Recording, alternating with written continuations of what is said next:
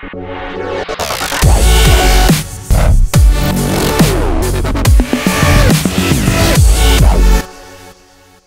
folks, Tim Newman with Softlight Studios coming to you once again from now sunny Columbus, Ohio.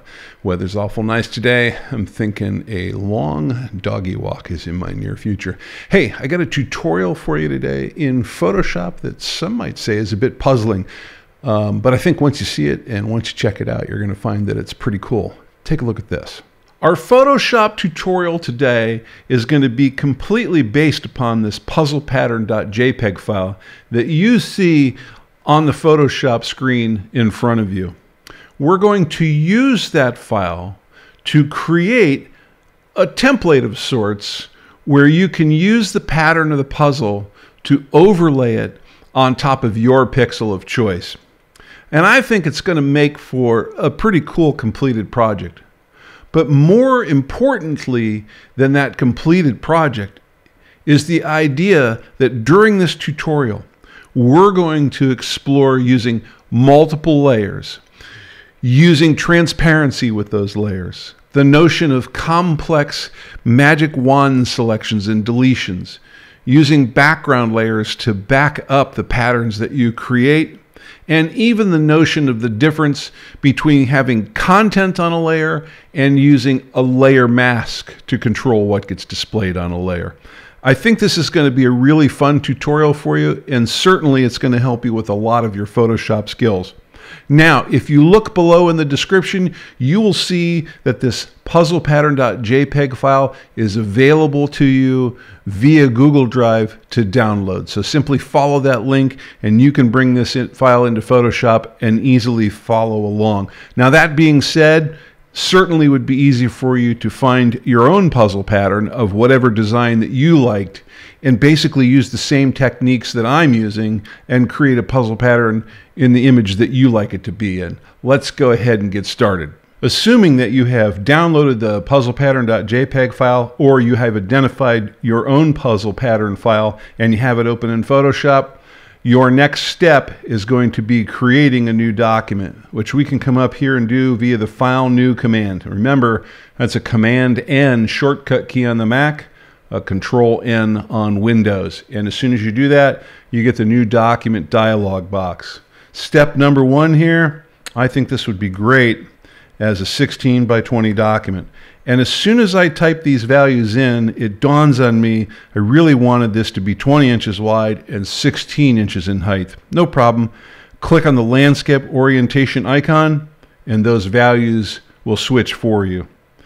Resolution of 300 pixels per inch I think makes a lot of sense for a print quality document. RGB color as our color mode, 16-bit as our bit depth. I definitely want a transparent background layer here. I'm going to use these background layers to significant advantage as we work through these projects, so I'll have it start off with that for me.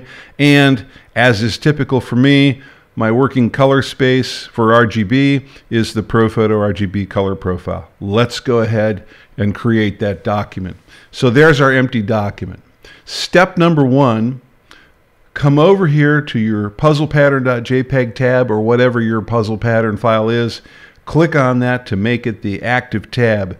Come over to the Layers Control panel and grab, in my case, this one layer and drag it across the screen and come up here and hover on the Untitled 1 tab.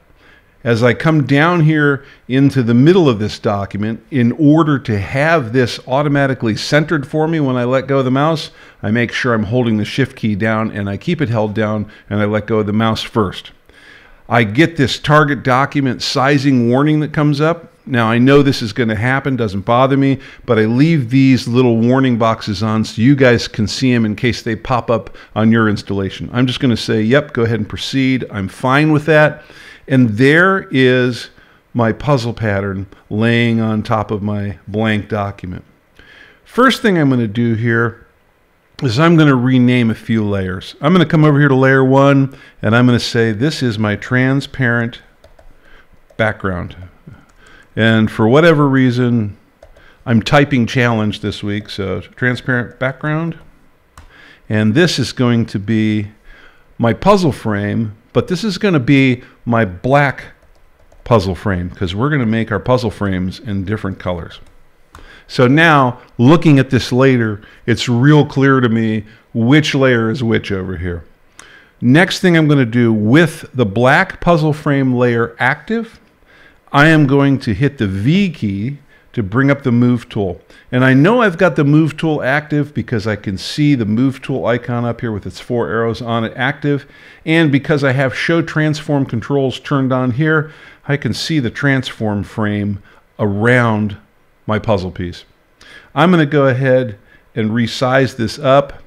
As I'm resizing it up, I really want to let go of the aspect ratio constraint, so I'm holding down the Shift key to unlock that. And I'd like this puzzle to resize from the center, equidistant in both directions. So I'm going to hold down the Option key on the Mac, the Alt key on Windows, and you can see that now I'm easily able to resize this puzzle piece and put it where I want on this foreground layer. Now it's not perfectly centered, so we're going to get as close as we can here. And then I'm just going to take my cursor keys and move it around a little bit. So I just went up a pixel and went left to the pixel. And I think that that looks pretty good. It's not perfect, but there's some things we're going to fix here as we move along. So I'm going to go ahead and hit the Return key or Enter key, whatever you choose to call it. And that is going to commit that change. The next thing I want to do is I'm going to hit the A key to go to the Direct Selection tool and turn off the Move tool and correspondingly that transform control frame that we see there. Now step number 1 here is to go ahead and make this transparent. We want to get rid of all of the white between all of those black puzzle lines. Fairly straightforward. I'm going to hit the W key to go to the Magic Wand tool. There's our Magic Wand tool right here. This is the icon that we're looking for. You want to make sure it looks like that Harry Potter wand, if you will. I'm going to make sure that we turn off contiguous because I want this to sample everything on this layer. And I don't really need it sampling all layers. I just want it to stay on this layer. Wouldn't really matter with the transparent background, but as we work through some subsequent exercises here, that sample all layers might come back and bite us. So let's just go ahead and turn it off now. So with a tolerance of 32, let's go ahead and click and see how we do. Pretty good looking selection. I'm pretty happy with that. I think that does a pretty good job. So what I'm going to do now is I'm going to hit the Delete key. And that's going to clear out that puzzle frame, and it's going to make it look like it's transparent because, well, it is transparent. And now we're seeing the transparency in the background. And we're going to go ahead and hit the Command D on the Mac, or the Control D on Windows, and undo our selection. Now at this point, it's pretty clear that we can easily see our puzzle background, but it would be nice if we could have a white background in there that we could turn on and off so that we had a much clearer view when we're working of what we're doing. So we're going to come down here to this transparent background, and we're going to come down here and make it active by clicking on it in the Layers Control panel. And with that layer active, we're going to click on this icon right here, which creates a new layer for us, and it will create it right above the transparent background layer. Okay, good. We have our new layer. I want to make this a white background, so we're going to double click here on the layer 1 name strip, and we're going to rename this white background. Now that we have that named and that layer is active, we can tell by our light gray strip here in the Layers Control panel. Let's come over here, grab the Paint Bucket tool with the G key. You can see I got the Gradient tool first, so I'm going to hit it again. There's the Paint Bucket tool. That's the icon I'm looking for. Right now, if I look over here on the left, I can see that my foreground color is black and my background color is white. I want to flip those around. I want white to be my foreground color. Rather than reselecting it, I can just hit the X key. Works on the Mac or on Windows, and you notice immediately those two colors have traded places. Now if I click here with the Paint Bucket, I have a white background. At this point, you're probably scratching your head going, Tim? We just got rid of the white background and then you put it back in. Why did we do that? Well, here, check out the difference. Now I can make this background go away. So if I need to see things clearer, I can. If that's in the way, I can turn it off. Pretty simple transition there. For right now, we're going to leave that white background on because it makes it real easy to see what we're doing. Now, one of the things that I think here when I look at this is I think, well, that frame is nice, but it's not as bold as I would like it to be. And quite frankly, it doesn't look like it's in a real deeply saturated black. It looks more like a grayscale to me. I'm going to come over here and just zoom in on a corner. Siri's decided she's going to help. I'm going to come over here and zoom in on a corner, and I'm going to grab my magic wand tool again, and I'm going to make sure that I select just right here on the black. And you can tell I missed it because I got another area besides that. So I'm going to click right in that same area again that undoes the selection, and I really want to get just the black here. So it takes a little bit of adjusting. Have you seen what I've done? I see it now. It took me 2 times, and I was thinking, wow, I was missing this each time. Easy enough to do. I'm sure you've done it a bunch of times, and I caught myself doing it here. I wasn't getting my black puzzle selection. I was just getting the whole layer. And as I look over here at the layers control panel, my white background layer is still active. I'm never going to get the puzzle frame that way. I'm on the wrong layer. Let's make our puzzle frame layer active. Let's do a Command D or a Control D on Windows to get rid of that selection. Now let's try reselecting that black frame. Way more successful there. Definitely happy with that.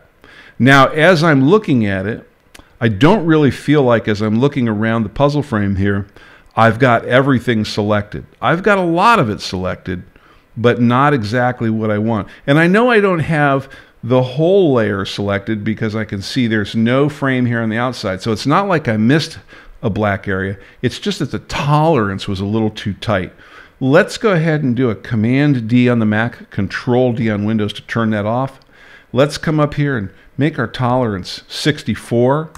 And let's come back here and try resampling on the black here again. Now work your way around, take a look at that. That selection is much better. We definitely have all of the black nicely selected now in this puzzle frame. Now I'm going to do 2 things here. One is I'm going to come up here to select and to modify, and I'm going to go ahead and expand my selection. And I think 1 pixel would be plenty. And you'll notice the selection just gets a little fatter all the way around. That's going to give us a little more solid pieces, or at least solid lines, if you will. Now what I'm going to do is I'm going to grab that paint bucket tool again with the G key, and I need my color to be black this time, and currently it's the background, so I'm going to hit the X key so those guys can trade places again, and black can be my foreground color. Now right here inside one of these selection lines, I'm going to click right here with my pointer, and you notice that will fill in with black. And if I do a Command D or a Control D to undo that selection, those lines are a lot bolder, a lot more solid. I like that a lot better, and I think it looks really good. Let's do a Command 0 on the Mac, Control 0 on Windows to make this fit back on the screen. And real quickly, let's just turn off our white background and see it over a transparent layer. Look how much bolder that is. I think that really has done a nice job. Now what I would like to do is, you can see we've got this kind of white frame around the outside. Now I could resize this layer and make it come right up to the edges, but what I really think I'd like is just a little bit thicker border around this puzzle piece. So here's what I'm going to do. I'm going to zoom out just a tiny little bit here. I'm going to come up here to View, New Guide Layout, and you can see we have some margin guides that were here before. Let's go ahead and build a layer that's just like this. So we're going to go with no columns, no rows. We'll do a margin of 0 all the way around, and we're going to clear out existing guides. So we're getting exterior margins around this document. That should work really, really well. All right. Now the next thing we're going to do is we're going to go back in and do View, New Guide Layout again. And this time, let's try making a really small margin, something at about 0.0. Let's go with 7.5. That works pretty well. I like that. That's hitting the interior, looking up here at the top, and I think that'll work out all right. So we're going to go ahead and make sure we have that all selected. We're going to do a Command C on the Mac. That's a Control C on Windows. And I'm going to tab to the next margin field, and I'm going to do a Command V on the Mac, Control V on Windows. and I'm basically pasting in that same value all the way around. And as I'm looking at it, I think that looks pretty good. I'm happy with that. And I'm not going to clear existing guides this time. I want to leave those there. So now I've got two margins. Oops, accidental selection or fill of everything. My bad. Command Z or Control Z to undo that. Now that I have that two sets of guidelines out there, I'm going to come up and grab the rectangular marquee tool with the M key. That's this little guy right here. If you get any other tool other than the rectangular marquee tool, just keep hitting that M key until it comes up. Some of you may have to add in the Shift key if you haven't turned off your Add Shift key to tool switch option. So I am going to do a Command 0 to make this a little bit bigger because these guides are pretty close together. That's a Control 0 on Windows. And I'm going to come over here and I'm going to make sure that I'm at the interior upper left intersection. I'm going to click and start dragging, and I'm going to make sure that I go down here to the interior lower right intersection. So I've got a selection of basically the entire interior of the puzzle, but it's at those interior guides in the upper left and in the lower right. So we know that's exactly where we want it to be. Now what I want to do is I want to invert that selection. Currently I have the interior selected. We want the exterior selected, that little thin strip around the outside of the picture. Easiest way to do that, do a select inverse. That inverts the selection. Now, if you remember your shortcut keys, that's a Shift Command I on the Mac. That's a Shift Control I on Windows. So we're going to go ahead and do that. And now you can see we have this nice little thin selection that's going to work out to be a really great border around the outside of this document. At this point, what we'd like to do is we'd like to fill in this marching ants selection that's around the outside frame of this document. And I want to show you a couple things here because this is an area where some people get tripped up that are new to Photoshop. So I'm going to zoom in here. So I've got a pretty decent view of my selection here, and I'm zoomed in a little bit. And obviously what I'm going to do here first is I'm going to grab the paint bucket tool with the G key, and I'm going to just confirm real quickly that black is indeed my foreground color, and it is, so I should be good to go. So I'm going to come in here and I'm going to click right in here. And you see we get the little spinning icon indicating that the Photoshop's doing something, but then nothing gets filled in. And then one might assume, well, if I take my tolerance here, which is 64, and I crank it up to 255, I got to be good then, right? So I'll come over here and click right on top of this black area inside my marching ant selection, and I get the little spinning beach ball again, and still nothing. And you're now thinking, I got the maximum tolerance here. What's going on? Well, what's going on is there is transparency inside of this selection. So if I come over here and click on the transparency, then all of the transparent sections fill in as well. So you can see we had black sections and transparent sections. And now as I'm working my way around the document, I can see, aha, all that transparent is gone and all the black is merged in with the transparent, and I'm good. I want you to remember that both with the Magic Wand tool and with this paint bucket tool, that even when you're at a tolerance of 255, as we were here with the paint bucket tool, tolerance does not automatically include transparency when you are clicking on a pixel that already has values in it. So anytime that you have a selection and there is content in that selection and transparency in that selection, you're going to have to select both. You notice I didn't have to do a modifier key or anything like that. The paint bucket tool is always in additive mode, so that worked out just fine. But I wanted you to see that because that's something that people get caught up on a lot. Now that we have our frame filled in, let's go ahead and do a Command 0 on the Mac, Control 0 on Windows to get back to what we would refer to as fit size. I'm going to do a Command D on the Mac, Control D on Windows to make that selection go away. And then I'm going to do a Command semicolon on Windows, Control semicolon on a Mac.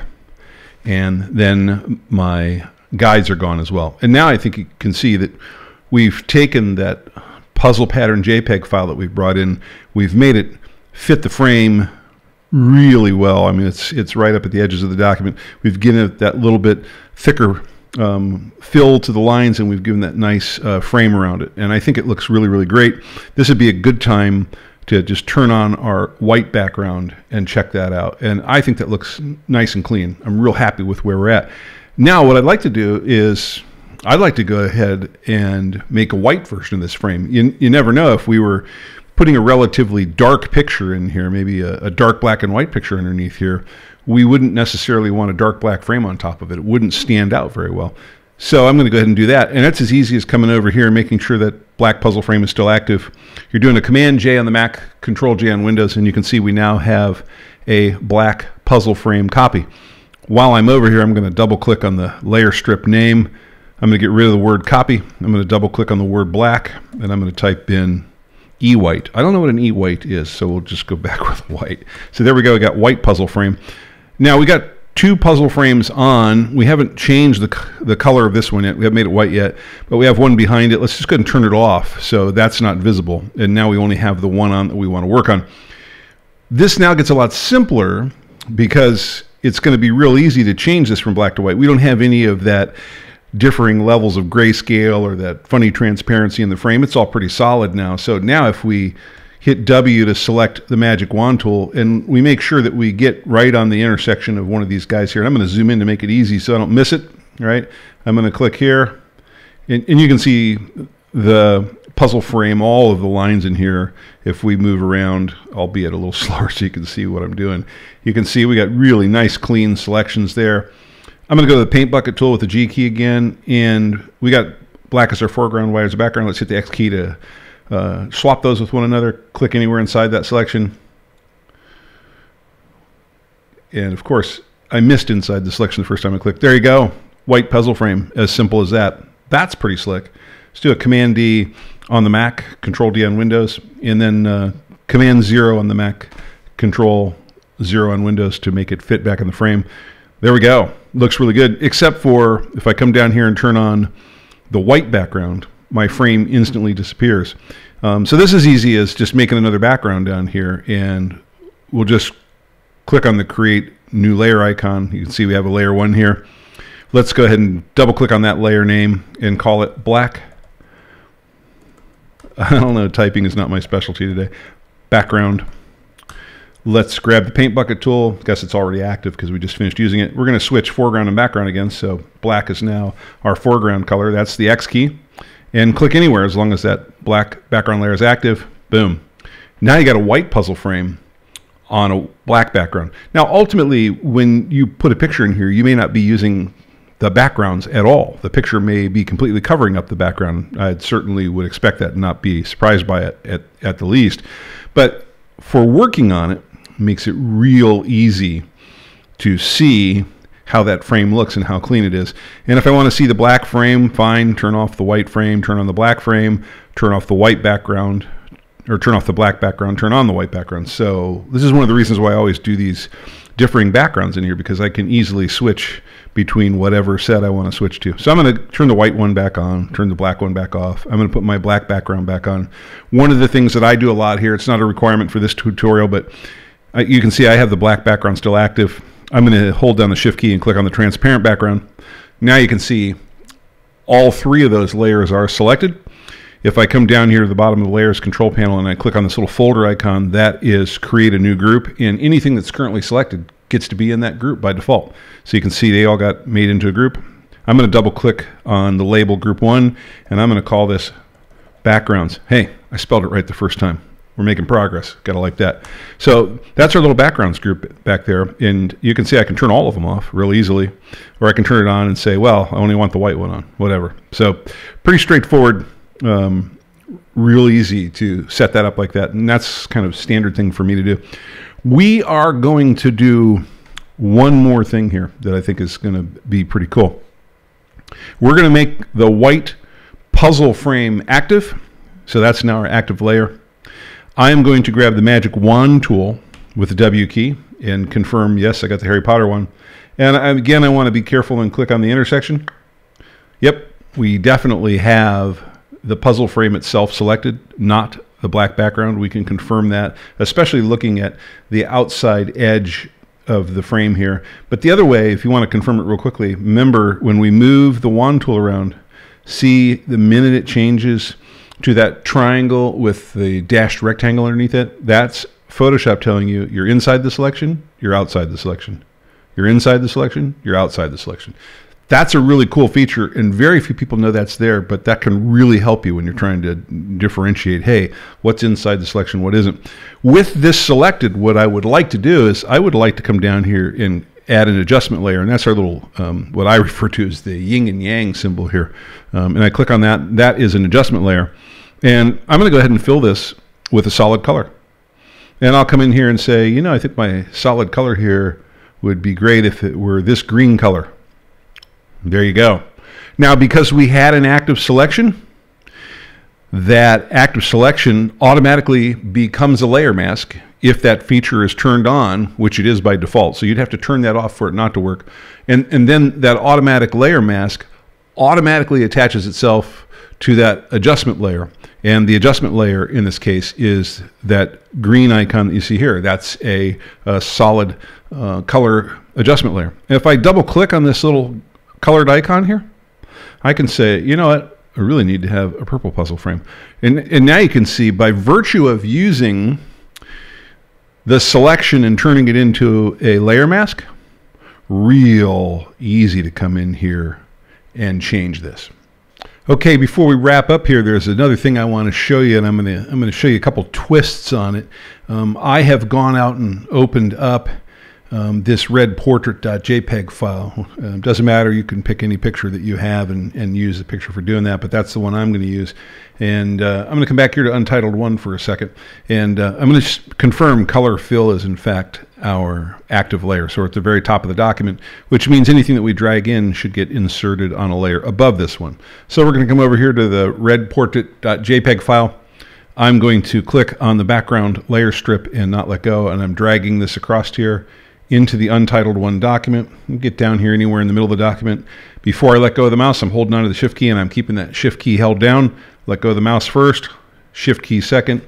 We're getting that document size warning again. We've seen that enough times. We're pretty comfortable with it, so no big deal. Now, before I show you what I came here to show you, the one thing I'm going to do is resize this document. I'm going to hit the V key to grab our move tool here, as you can see, and I'm holding down with the mouse and dragging out. Remembering, of course, yep, got to hold that Shift key down to unlock the aspect ratio, and might as well hold that Option key down on the Mac, Alt key on Windows to get that to size out from the center equidistant. So there we go.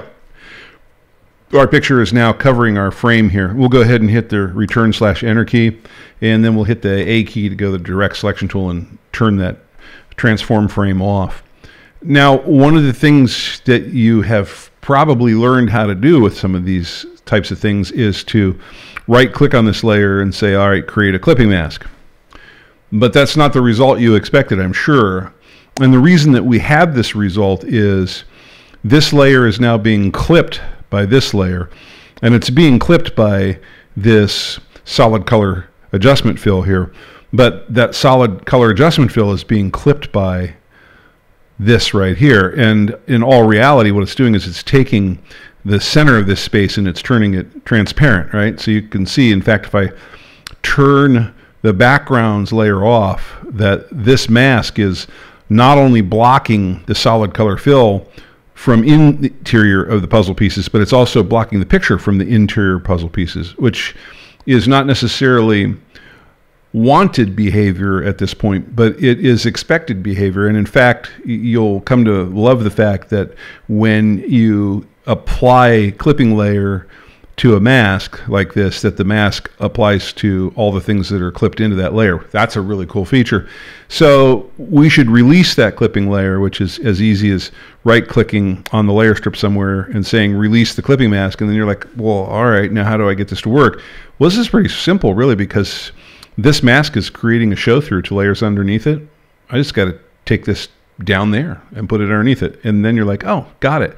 And here's what's really cool. If I come up here and click on this layer and then I double click on my solid color fill dialog picker here, I can actually come over here and sample a color out of the picture. I can say, you know what, I'd like it to be that flesh tone, or I'd like it to be the color of her hair, or maybe that light pinkish color in her lips. Hard telling what you'd want to use, but You can see it's pretty easy now to adjust that and make it match up really well with the colors that are in the image below it.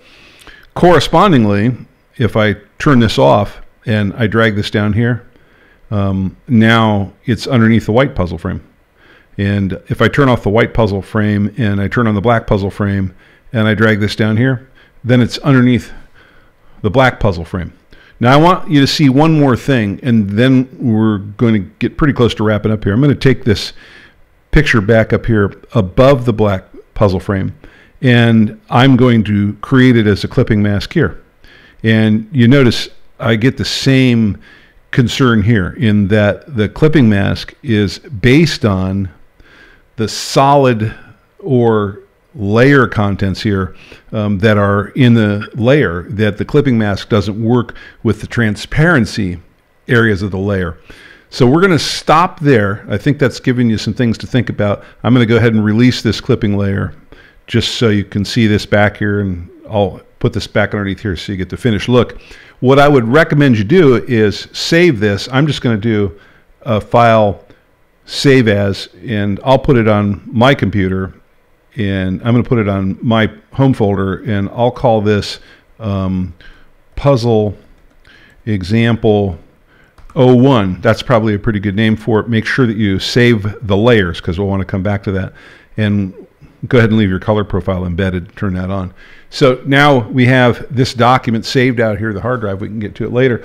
And the reason that we have this saved out here on the hard drive so we can get to it later is because there's going to be a part 2 to this tutorial where I show you some tricks that we can add in to make it so we can use clipping masks and use them in pretty cool ways. Well, there you have it, your very own puzzle template in Photoshop. And while that's cool, I think the really neat part about this tutorial is you get to learn a lot about the Magic Wand tool, about adjusting selections, about how backgrounds and layers interact with one another, even using this as a layer mask instead of using it as content on a layer, all of which I think are pretty cool. And then last but not least, adding in clipping layers in your own image to it. I hope you found this fun and enjoyable.